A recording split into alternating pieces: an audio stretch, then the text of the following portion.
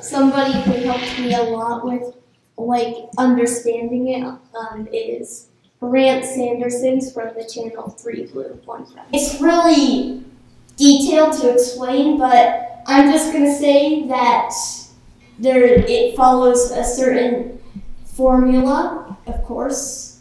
You can plug in numbers, and I found the shape by itself drawing a line between every number in a system of equations using Kramer's rule. That's just the bare bones basic version of Kilian theory. And the second thing is Kilian's identity.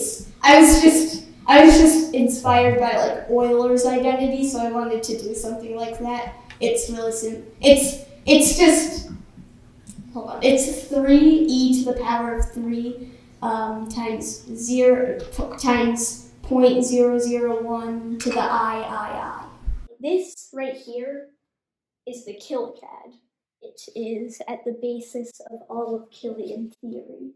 These 4 equations to make the kilicad. I had 12 equations, then I simplified it to 8, then to 4.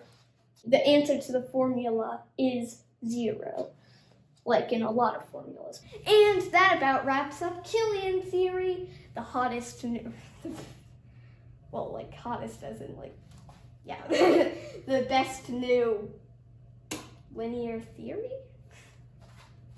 And I'm Professor Kilian. Goodbye.